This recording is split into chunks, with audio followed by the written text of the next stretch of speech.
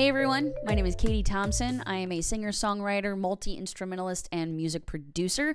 I am here on behalf of Music Over Miles to talk to you today about how to set up a Midi keyboard in your digital audio workstation, or DAW, so that you can start to create really fun beats and maybe produce some electronic music. So let's get into it.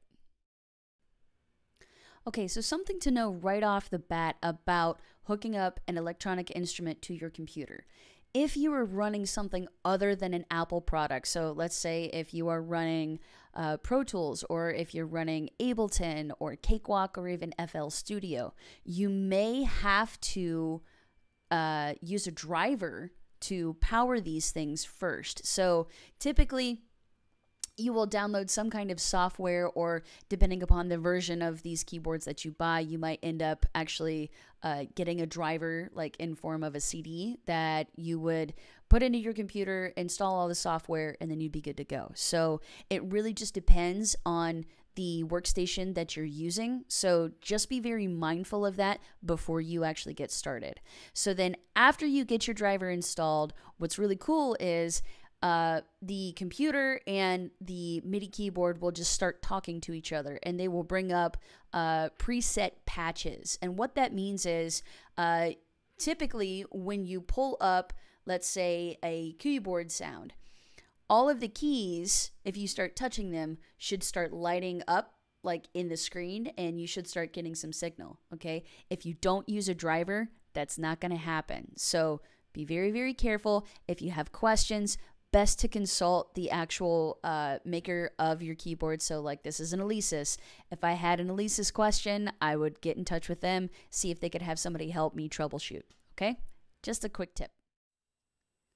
Okay friends, so this is the super simple way to route your Midi keyboard in Logic or GarageBand. So we're not actually going to assign anything to your Midi controller, which is definitely something that you can do. But if you are just starting out and you are just really at the beginner level, this is the tipping point. This is where you need to start. So what we're going to do, and this is super easy, you're going to select Software Instrument in the New Track window, and then leave it at Empty Channel Strip. This is the default setting, so don't worry about it. Output 1 and 2, also default. And then you're just going to hit Create.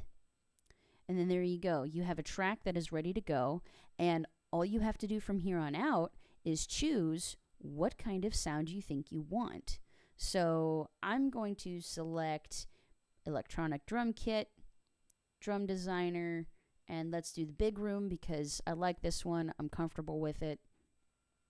You might choose something a little bit later on that's a little different, and that's totally fine. I recommend choosing something totally different. So let's take a look and see what kind of sounds we get. So over here I have my beat pad, and what I'm going to do is just kind of, experiment and see what sounds I have available to me.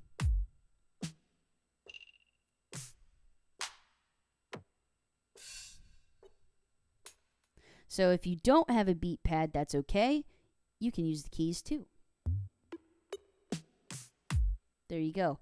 All the same. All the same. So same sounds that you get here. It's just nice if you do have one of these beat pads, then you'll be able to actually, just play it almost like it was a drum. So, but that doesn't mean that you have to. It's just fine to use the keys as well. So next, let's take a look at what if we want to add a track. So all you have to do, hit the New Track window there with the plus button, and again, it's the same thing. Just hit Create, and you will be good to go.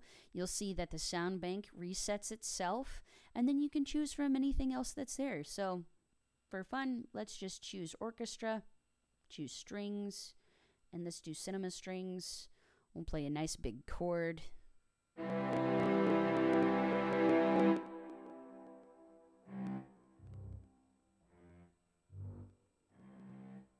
So there you go. Pretty neat. Pretty neat. Other than that, there's not a whole lot that you really have to do as far as routing your Midi. The cool thing about using a Mac is that typically it will just pre-assign all of these pads and all of these keys for you. You don't necessarily have to worry about, okay, I have to go in there and actually tell Logic to use this one for that one. It comes preset like that. Now later on, once you become advanced, if you want to actually program these to do something specific, you can. That's the cool thing about MIDI keyboards, is that they're very versatile.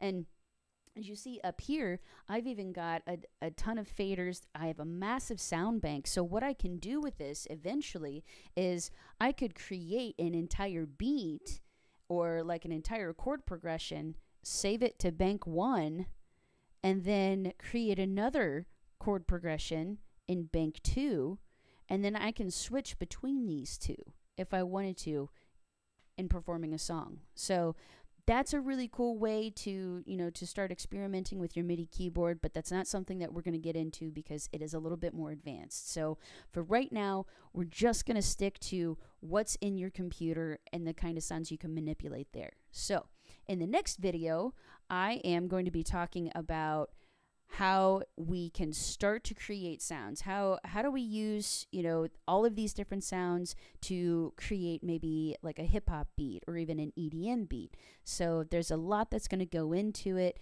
and I hope that today's lesson was super exciting for you and that you can just start creating and have a lot of fun. So again, thanks for watching. My name is Caitie Thompson, and this has been For Music Over Miles.